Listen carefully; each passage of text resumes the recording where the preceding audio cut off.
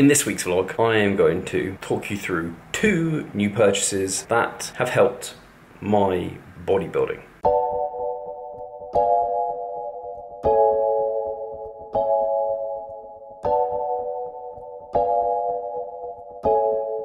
So those who follow me closely on Instagram would have seen, and you've seen in some vlogs, that I've been squatting on this. So this is a foam wedge, a yoga one, made by these guys, and it was like £7 over on Amazon. And I just wanted to try squatting on a wedge rather than using my squat shoes.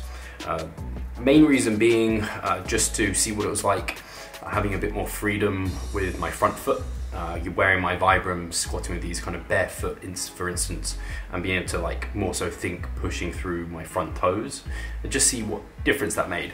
This actual height of the wedge is also higher than the heel of my squat shoe, and so it allowed a little bit more ankle mobility, or rather yeah, it gave me more mobility in my ankle so I could be a bit more upright, get a bit more quad focus. And after having tried this for a pretty decent stint of time, I decided I wanted to invest in some proper kind of wedge, squat wedge, because unfortunately this is foam, it's high density foam, I think that's what it's called, but it does compress. So if you stand on it with load, it does compress and then it gets hard. So it does work, it's just probably not the safest and best solution, because yeah, there's a reason we don't squat in running trainers, because we don't want them to compress under load. We want to put that load straight through the floor, through our body, and that's the safest, and that's going to cause the most force and allow us to lift the best loads possible.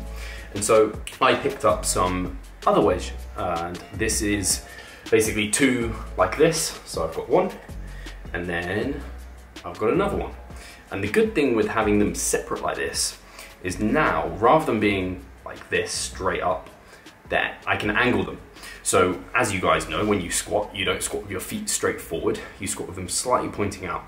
So using these, I can angle them, rather than being straight, I can angle it slightly out. So this is all in line with my foot, and that should allow me to be able to push through it more properly. And because it's metal, it's very sturdy, so there's no compression. And if you look at this one versus this one, you can see the height is even greater on this. So it's quite nice to mostly have this as a bit of an experiment. I got them from Corrupt Fitness, and they were a reasonable price. I have seen the Prime Solo Wedge ones, which I think are great, and I think they would be the ideal ones to have purchased, but they're very expensive, and shipping international would have been not great. So the nice thing that this is now going to give me, and having used them, I'm definitely weaker using them, what the extra heel height will do will make, again, like I said, I'll be more upright, my knees will travel more forward, it will be more quad isolation like, because I'm just putting more through the knees, and it's taking less, it's putting less onto my posterior chain and the glutes and things like this, and they're staying more under me.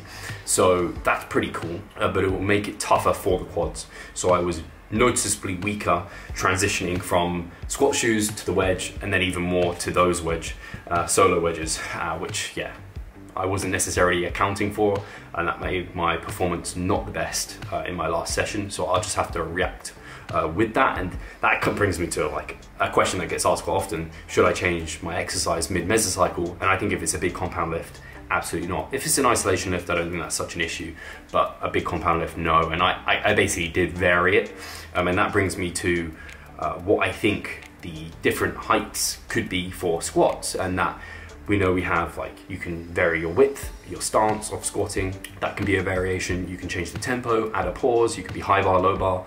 I wouldn't do low bar for hypertrophy generally. Another addition could be heels. So I'd always had a bit of a kind of, you could have flats and then you could have your squat shoes, but now you could even have your flats, then your squat shoes, and then you could have the wedge, and you could use the wedge for a period of time. And the great thing, wedges are great because if you're a PT, you can use them with multiple clients, but they're also just great. You can put them in your gym bag and have those, and I don't think they're something for everyone. They're certainly not necessary, and it's more because I'm just a geek about this sort of thing and like investing into my hobby. So yeah, I'll be squatting with that for a period of time, see how I get on. Yeah, it should allow people to get deeper, have more focus on the quads, keep their back more upright, and be less limited by the ankle mobility. The good thing is with one that is a bit higher is you could put your foot, like, just stand as high as up to here, and you just get a little bit of extra mobility, or you could stand all the way to the back, which is what I did, which gives you a lot of extra mobility, puts a lot more onto the quad and makes it very challenging. Whereas if you have a squat shoe, you're obviously you have a standard and you can't go up or down. So it's quite nice to have that, but squat shoes have big benefits in terms of being able to be used on different machines. You couldn't use this on a leg press, for example. So yeah, that's why I invested in the correct wedge.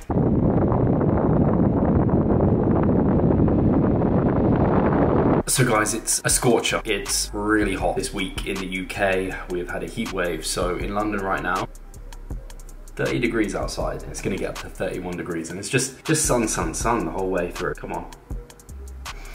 And for that reason, it's not really an issue generally, apart from training from home, so that's not as comfortable. It's very sweaty. I, as well, training twice per day makes me particularly annoyed because I have to really make sure to clean myself after both sessions, and then I also shower at the end of the day, and that brings me to that point. And I've done a vlog before on like my sleep hygiene practices, and I take you through that entire thing. And now there is a presentation on the members site all about sleep and how to kind of use your sleep routine and schedule to get the best sleep. And one of the issues is ideally you want your room like a cave, so that's cool, dark, and quiet.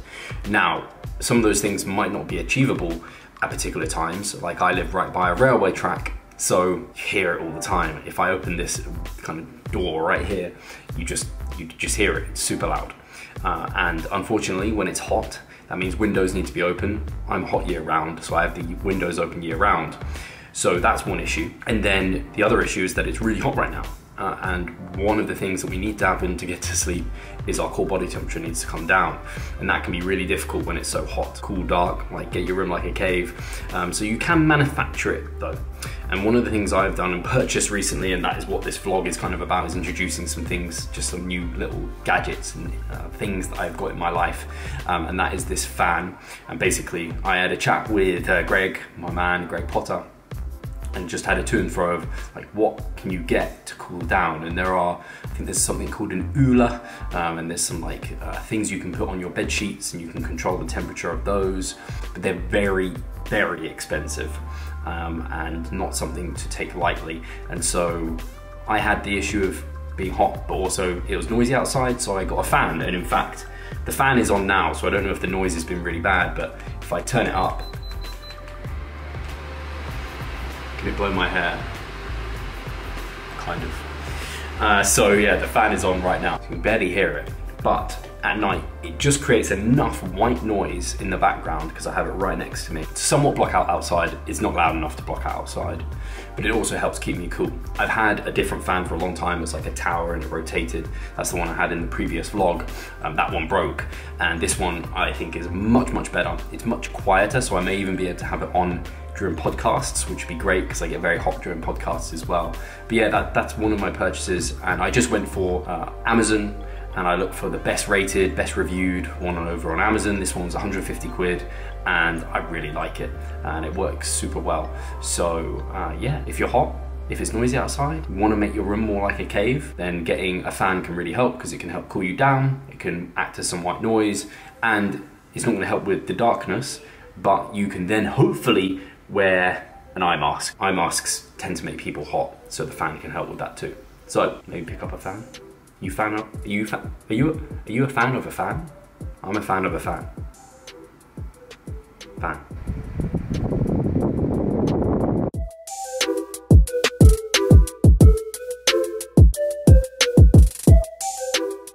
And I think that's a wrap, guys. The next big purchase, I think, that will be made is going to be a house. And actually, I'm not joking, me and Charlotte have been looking at houses, so that might be interesting. But for now, auf Wiedersehen. As always, if you've enjoyed this, please do subscribe, do comment, do like, It all helps us big time, and I'll catch you on the next episode.